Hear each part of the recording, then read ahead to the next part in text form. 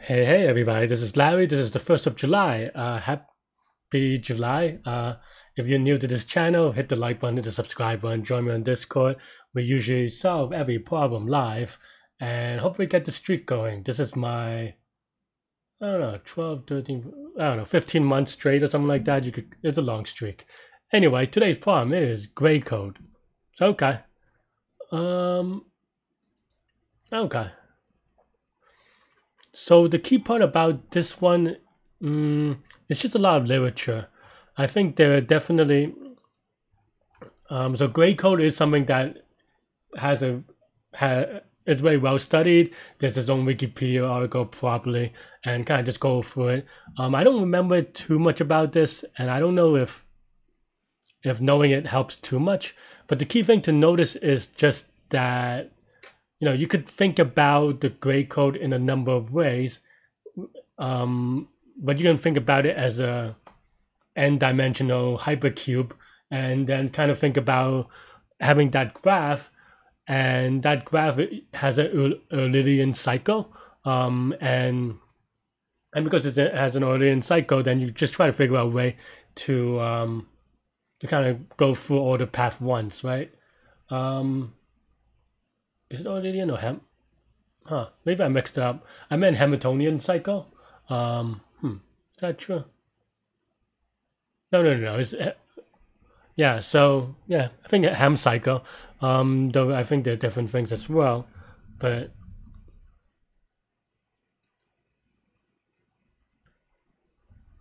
yeah, there are a couple of algorithms that you can do here.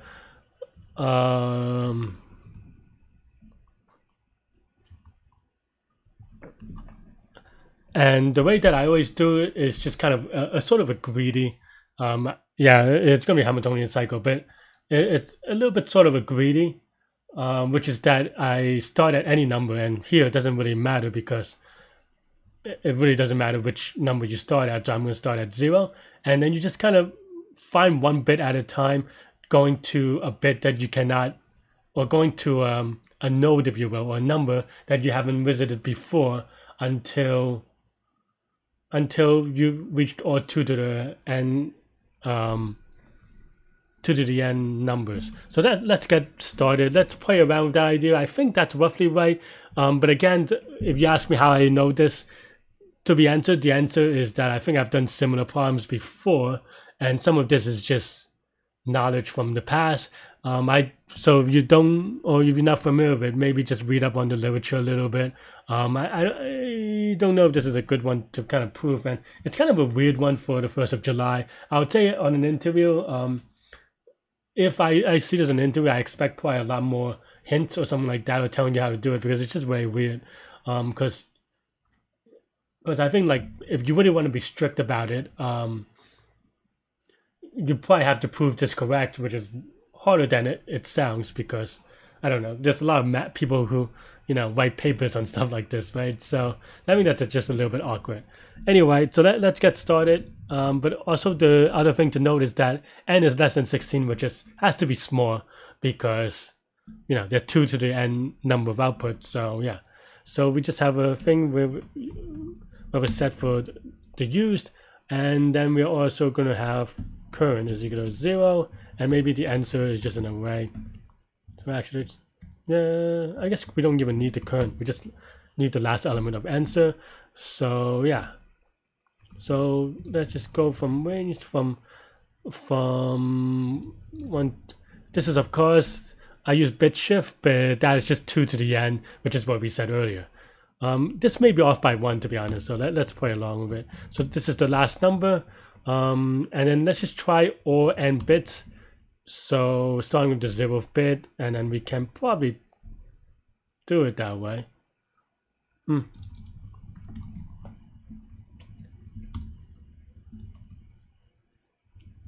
If x, and this is just the operation that is defined in the problem. If this is in used or not in use, then we want to use it. Okay. Current is let's just say next number is equal to this thing. If it is not used, then we set it to used, actually it's a set, so we set to use like this, and then we append it by next. Just a lot of typo. I cannot type today. And that's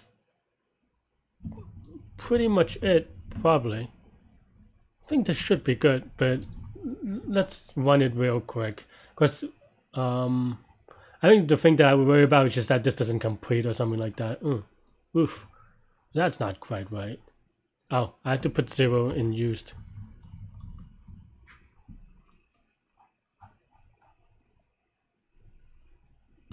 Okay, so that's good, but I don't know. So this breaks up this loop, and then it should go here, right? So then why doesn't this happen again? Why doesn't this go to 3? So n is 2, so 1 to the 2 is... Did I mess up? Maybe I mixed it up.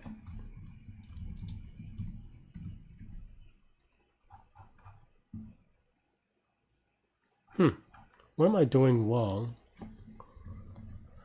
So that's the core idea I have here, but why am I not... This should...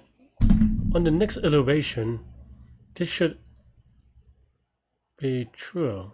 Oh, I am dumb. This is... Okay. I meant this where basically this is the bit offset, and we want to shift...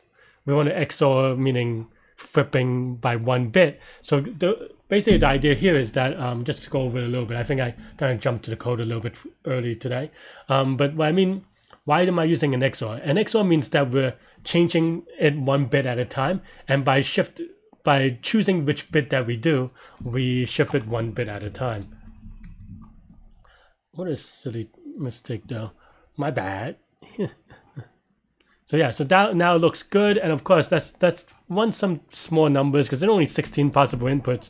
So if you're on an interview or even competitive, if you happen to get something like this, you can probably just run it out. I would just run 16 later, but I would just kind of eyeball these because 2 to 16 has a lot of numbers. So here we can kind of see, and this is actually, I don't know if I don't think, oh actually we have the same output as the one that they do. Okay, because sometimes in here they're not the answer's not distinct, right? So because there are other ways of doing it. For example, if you go from the nth bit first, you can get from 0 to, like, basically a easy different answer is just this but backwards or something, right?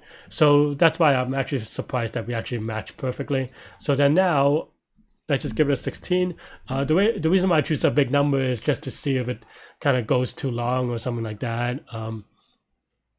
But no, looking at the time, it looks fast, it looks good. I mean, actually, to be honest, I knew this, but I just, kind of, it's a good muscle to practice and exercise. As you you keep on doing it, it'll be good to do it all the time. Okay, so now what is the complexity of this, right? Well, the complexity of this is, let's click on the submit one first because I keep forgetting it some days. No, so this is accepted, so that's good. So is the complexity. Well, here this is 2 to the n, and this is n or O of n. So together this is O of n times 2 to the n. In terms of space, this is going to be O of 2 to the n space because that's the size of the output. Though we also, here we also trade space for time, so it's also another 2 to the n space to save another lookup time. Otherwise you might have to look up this array, which is another 2 to the n factor. That's all I have for this one.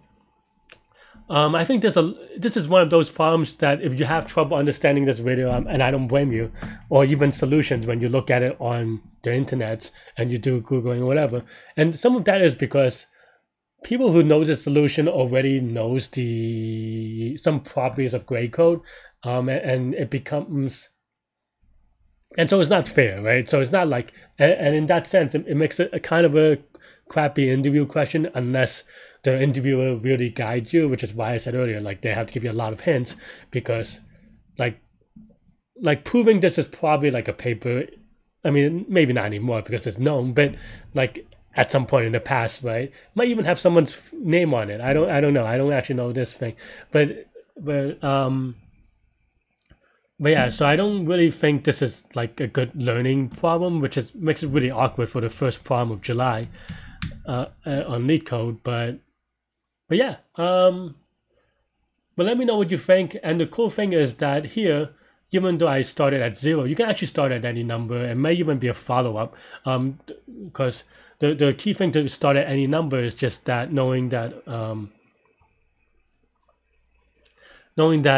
because this number or this sequence, if you will, has every number from 1 to 2 to the n, or 0 from 2 to the n minus 1 to be more precise, and therefore you can just imagine starting at any number in the middle. It's just that same sequence but transposed or something like that.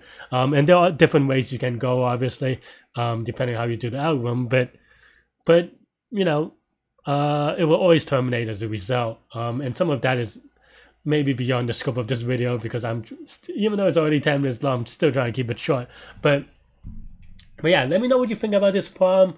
I usually solve these live. I might mention it a little bit too late this time, but so that you could see my thought process, and and feel free to kind of fast forward till this is the end. But yeah, I intend to do this for the rest of July. So subscribe, hang out, chill, join me on Discord, talk about this problem and other problems, and yeah.